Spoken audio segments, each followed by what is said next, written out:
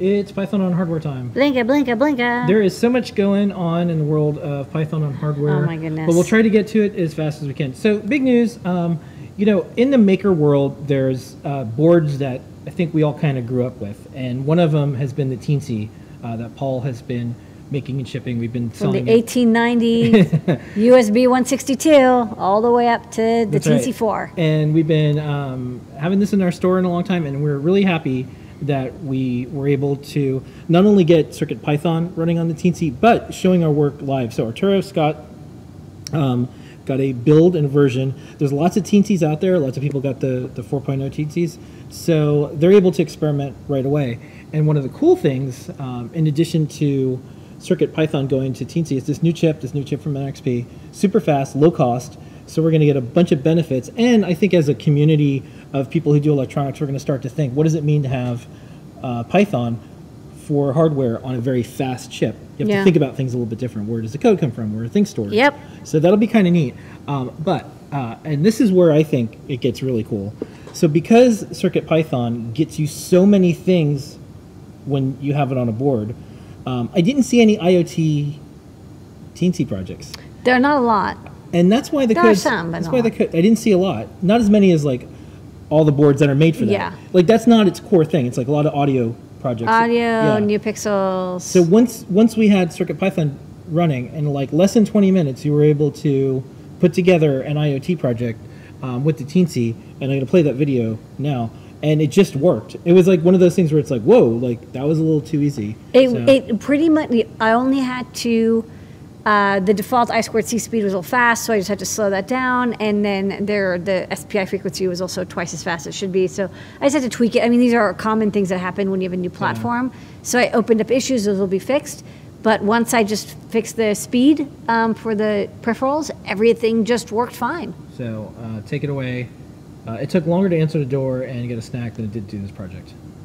Testing out our new preview build of CircuitPython for the IMX NXP RT1062, which is also the same chip used in the Teensy 4. So this is the Teensy 4 on my Teensy to Feather adapter. I've got. Did you make an IoT Teensy? I did. IoTeensy? IoTeensy. Okay. It's got an OLED feather wing and then our Airlift ESP32 coprocessor for Wi-Fi connectivity.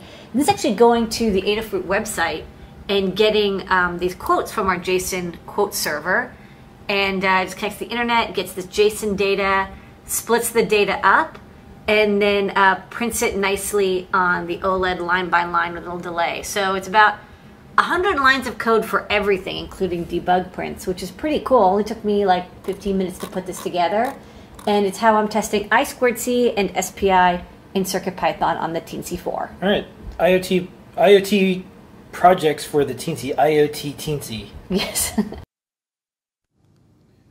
It's harder for you to say the word than it is to build the code. Yeah. So Arturo and Lady Ada are working together on a Feather version. Yes, this is the 1011. It's not nearly as powerful and big as the 1062, which is the Teensy 4. But what is nice about this chip is it's really inexpensive. The 1011 is like under $2, and it's 500 megahertz. It's got 128K of RAM. But again, you have to, that's not just RAM. You have to put your processing code in there too. Some renderings. We've got NeoPixel going on there. We've got We cannot call it the Feather M711 because 711 probably wouldn't like that. Although that would be a fun name. It's the M7 1011. Yeah. Okay. USB-C though. So moving to USB-C. USB-C for lots of stuff. And it's got a STEMMA QT connector. Yeah. This is the future. Lots of things are feather shaped.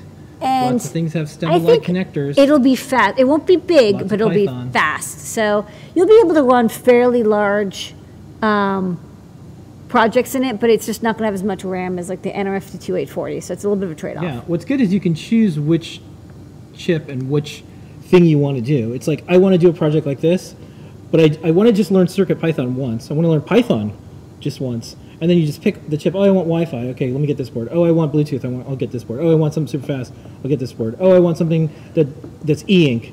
Oh, I want it all built into one. I'll get a PyPortal.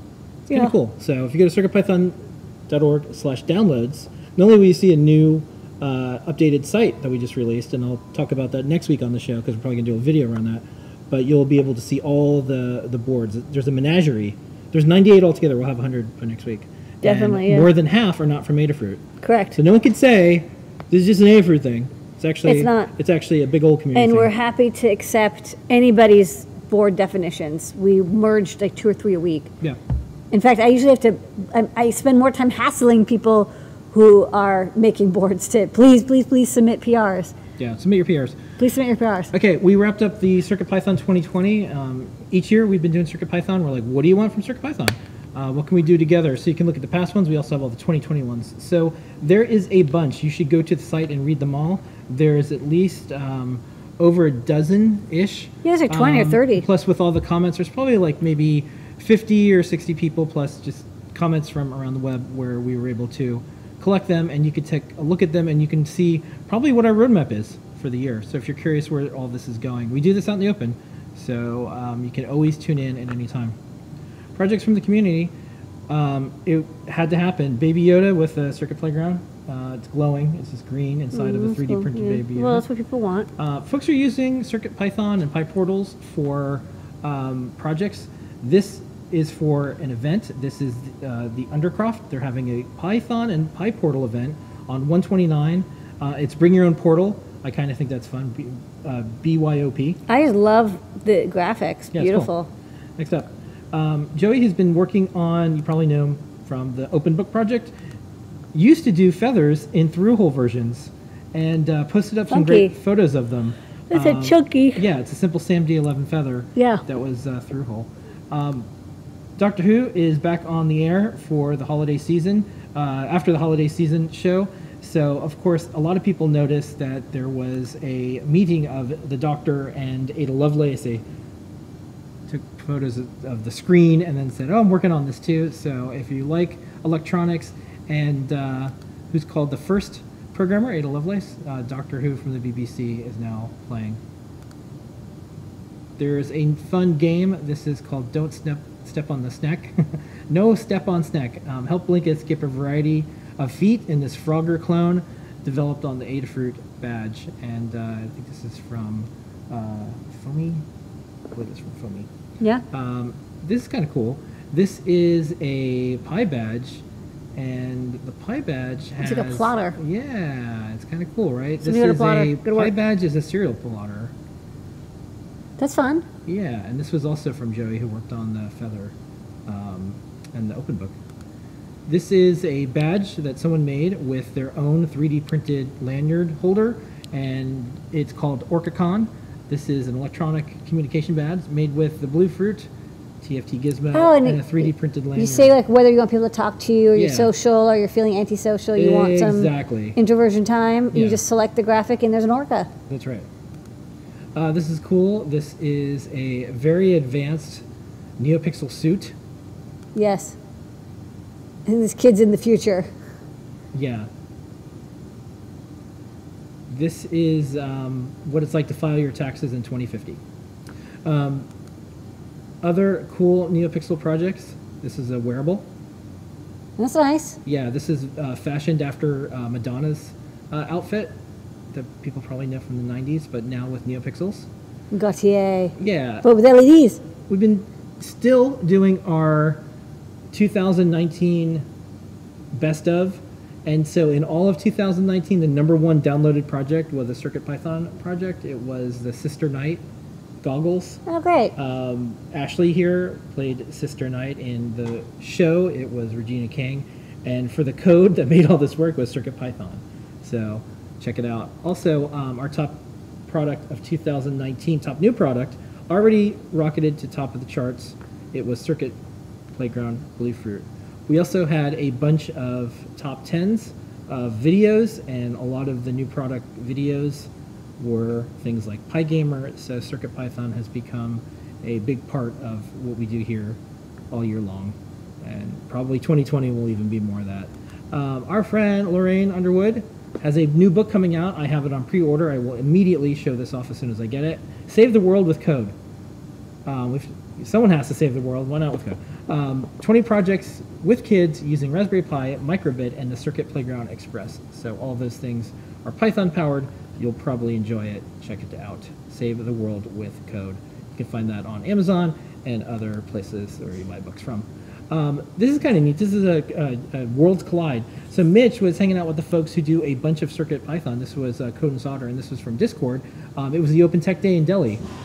And what's the quote? Ease of getting and running CircuitPython left everyone awestruck.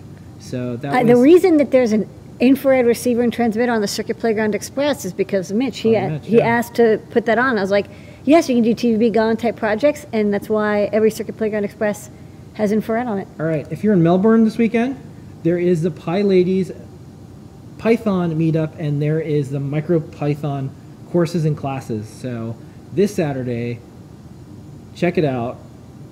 PyLadies Melbourne meetup. If you want to learn some MicroPython and you're in the area, this is for you. There's an upcoming event. It's PyCascades. It's less than 29 days away. This is from Nina.